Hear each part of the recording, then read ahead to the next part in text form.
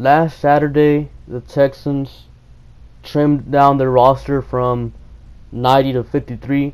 At that point, I didn't want to make the video on my thoughts on the 53-man roster because I knew that the Texans were going to make a few waiver claims. So that 53-man roster that came out on Saturday wasn't the final one going into week 1. This one right here is most likely going to be the one going into week 1. I highly doubt it changes again unless they pick up some other player, but here are my thoughts on it. At quarterback, Deshaun Watson, Brandon Weeden, Joe Webb. Joe Webb was initially cut, and I honestly didn't care because let's be honest, guys. Joe Webb cannot throw a football. Well, he can throw a football, but he's not a good quarterback. Brandon Weeden is a way better quarterback than Joe Webb, but of course Joe Webb brings that mobility that obviously Weeden doesn't have. And of course you got the special teams ability, so I am really not too comfortable with the backup quarterback position, but if I sit here and worry about it, that means I'm worried about Watson's health, and personally I'm not worried at all about Watson's health. I 100% believe that Watson will play all 19 games all the way to the Super Bowl, but I'm comfortable with the quarterback spot. At running back, we have Lamar Miller, Alfred Blue, Tyler Irvin, Greg Howell, who we just picked up off the waivers from Miami, and Foreman's on the PUP list. Now, I know a lot of people were bummed out that Tremaine Pope didn't make the team. I don't really care. Tremaine Pope wasn't really all that impressive to me. Now, Greg Howell, I think this guy can actually, have an impact on the team. He's like 6'1", around 215 pounds. He's not the fastest guy. I think he ran like a 2.55 at the combine. But this guy is an actual running back. He is a 3-down back. He could be a receiving back. He's pretty much a mini Foreman, I guess you could say. Not as bulky, but this guy can pretty much do it all. I really like this guy, and honestly, after week 6, when Foreman comes back from the PUP list, I could see Howell being Alfred Blue's replacement. I really could. Fullback. We didn't carry a fullback this year, and I don't really care because Jay Prosh only played 10% of offensive snaps last year, and he played, I believe it was like 50% of special team snaps, so he was really just pretty much taking up a roster spot, man. Like, we could use that spot for somewhere else, and this year O'Brien obviously opted to not keep a fullback. So what will we do at fullback, do you ask? Probably Jordan Thomas in certain situations. Offensive line. We only kept 8 offensive linemen this year. Julian Davenport, Shantro Henderson, Martinez Rankins, and Kendall Lamb. I know everybody hates Kendall Lamb, but I mean, the odds that he sees a playing field are minimum, so I don't really care. Shaq Fulton, Sanio Kilamedi, Nick Martin, and Greg Manx. See, when I initially saw that we carried 8 offensive linemen, I was like initially kind of low-key pissed. But then the more you think about it, it kind of makes sense. Yeah, most teams do carry 9 offensive linemen, sometimes even 10. But for the Texans, it makes sense. Of course, you got your starting offensive linemen, Julian Davenport, Shaq Fulton, Nick Martin, Sanio Kilamedi, and Shantro Henderson. Those are your 5 starting linemen. Okay, now consider this. Shaq Fulton can play left guard, center, right guard.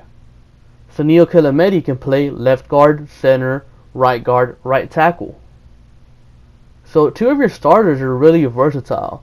And then you go into, Greg Manx. Greg Manx can play center, and he can play left guard and right guard.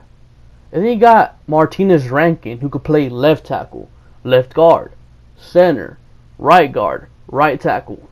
So the Texans have versatile linemen. just looking at this group, it has more depth than last year. Just by adding pretty much Martinez ranking, man. Not even if you don't like the pick, the guy is great depth. Yeah, he didn't look good in preseason, but that was his first ever start, like 3 days after coming off an injury, and he hadn't practiced, so you gotta, like, cut him some slack there. At tight end, we have Ryan Griffin, Jordan Akins, Jordan Thomas. No big surprise here. I mean, I'm honestly not comfortable with this tight end group, but this is probably the best 3 that were on the team to start off the year. So, obviously they made the team. This team has, or this tight end group has upside because obviously you got 2 rookies, Jordan Akins and Jordan Thomas. So, like, maybe these guys perform like rookies and don't do much, or maybe they ball out, they surprise. And, Ryan Griffin, despite him being just an average tight end, Deshaun Watson's obviously really, really comfortable throwing to Ryan Griffin, so Deshaun Watson will really elevate his game. So, iffy on the tight end group, but you weren't going to get much better. Wide receivers, DeAndre Hopkins, Will Fuller, Kiki QT, Bruce Ellington, Sammy Coates, and surprise, surprise, Vincent Smith. Vincent Smith made the team over Braxton Miller, and I guess it's just what the Texans were looking for, I guess. Because if you think about it, QT and Ellington are slot receivers, so who are the backups to Hopkins and Fuller? You got Sammy Coates, who can play on the outside, and now you get Vincent Smith, 6'3", he ran a 4.3, so the guy's fast and big. You don't get that combination. He's extremely raw, so he's got time to develop. He's the 6th wide receiver. I am really comfortable with this wide receiver group. Compared to last year, our wide receiver group this year is stacked.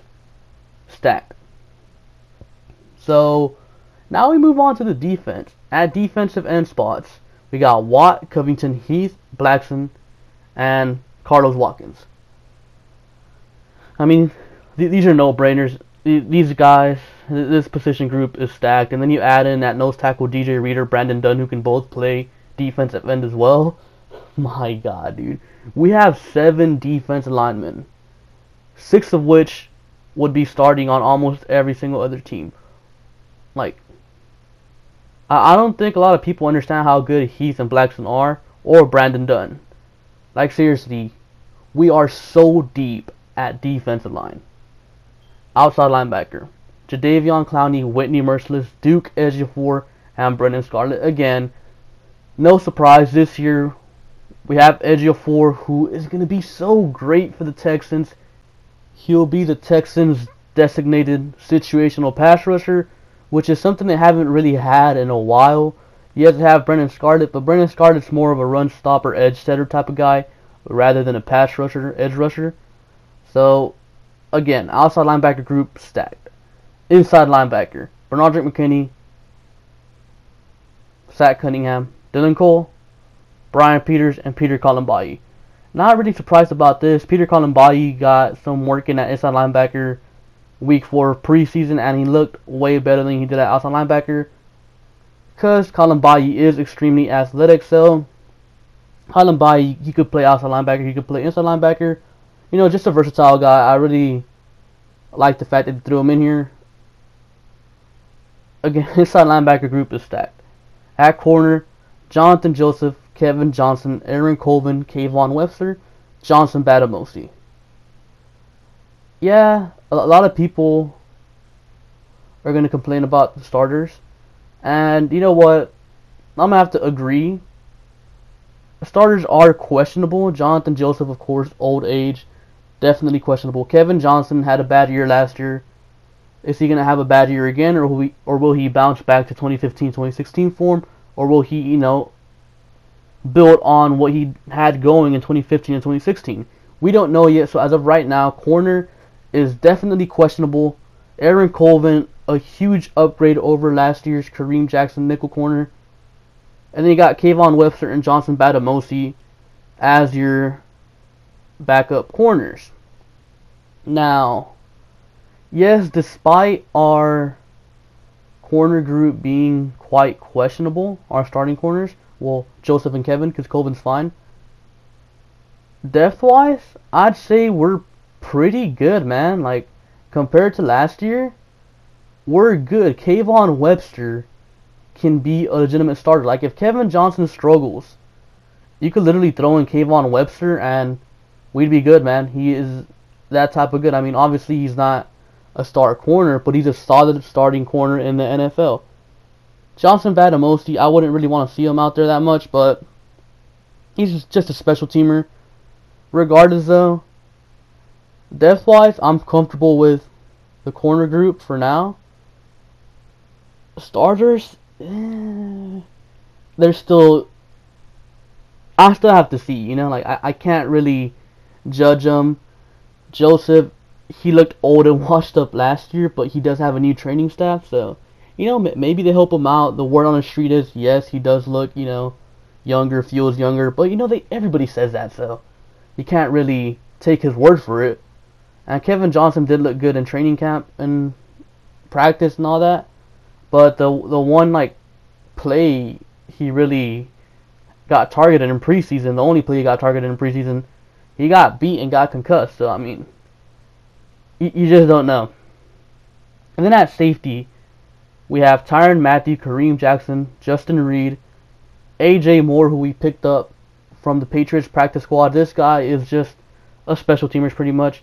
And Natrell Jamerson, that we picked up from the Saints off the waiver wire. So, Jamerson, I think this is actually a guy with potential. He was a 5th round pick, and the Saints cut him. The Saints were using him as a nickel corner. And surprisingly, man, like whenever I saw the news about Jamerson that, you know, we picked him up, a lot of Saints fans were really upset because apparently he was doing that good. So, I mean, who knows? Maybe we got a steal in Jamerson, and if we did, we have him for 4 years because we take his contract. And then the rest of the guys in the safety group, you know, Tyrann Mathieu, Kareem Jackson, Justin Reed. In one season, it looks like Brian Gain fixed the safety group. Complete revamp from last year, way better. And you pretty much just brought in Tyrann Mathieu and Justin Reed. Kareem Jackson was already on the team. He just switched positions. But I am way more comfortable with this safety group moving forward. And the special teamers, you got John Weeks, the long snapper, Kaimi Fairbairn, the kicker, and Trevor Daniel, the punter, who beat out Shane Lechler. And a lot of people were bummed out about Lechler, but it had to happen. You know, Lechler's time was done. Trevor Daniel was clearly the better punter. He was punting better, so just straight up punting better. So just overall, looking at the roster, this roster is way better than last year's. Way better. We have better starting offensive linemen. The tackles are questionable still to me. I hope they do good, but you know, I'm not going to sit here and tell you, yeah, Julian Downport is going to be a Pro Bowler, and Shantrell Henderson, he's going to be an All-Pro. You know, I'm not going to sit here and tell you that because I don't know. Nobody really knows how they're really going to pan out. I mean, I'm hoping that they perform well. But what I will tell you is our guard spots are fine. Zach Fulton, he is going to be a good guard for us. Nick Martin, he's going to be a good center for us. Samuel Calameti, I'd put him at average to above average. But again, you know, tackle spots, concerning. But regardless, we have more depth there. And, you know, the corner spots, like I talked about, starters are concerning, but we do have more depth there. So, overall, this team actually has more depth than it did last year. I think this team can actually survive injuries. I think it actually could. Way better than last year's team did. Now, I'm not saying this team's going to get injured again. At least I hope not. But, you know, if push comes to shove, this team should perform better than last year's teams if things get rough. And, you know, I wasn't a fan of the Brian Gaine hiring, but, you know, I gotta give credit where it's due. The roster looks improved. Again, way more depth. And something that made me happy is that Brian Gaine made the moves that needed to be done to make the team successful. And what I mean by that, we didn't need Jay Prosh. Get him out of here. Guess what? Brian Gaine got him out of here. Trevor Daniel, he's a better punter than Shane Lechler at this point in Lechler's career. So you know what? Get Lechler out of here. Brian Gaine got rid of Lechler. In the past, I'm sure, under Rick Smith, the Texans would have gone, whoa man, you know, I really like Jay Prosh and Shane Lechler, you know, let's keep them around. The Texans made moves that were needed. And another thing that Brian Gaine did, more special teamers, man. Rick Smith never, ever, ever focused on special teamers. We have some special teamers now. AJ Moore, Johnson Batamosi in particular. You know, of course, we got Brian Peters already on the roster. Peter Colombai. Like, we have some actual special teamers now, guys. That's crazy. And, of course, depth. Rick Smith, it seemed like he didn't really care about depth. Brian Gaine actually does.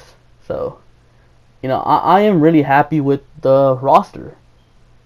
And, yeah, that's all I really have for you guys today.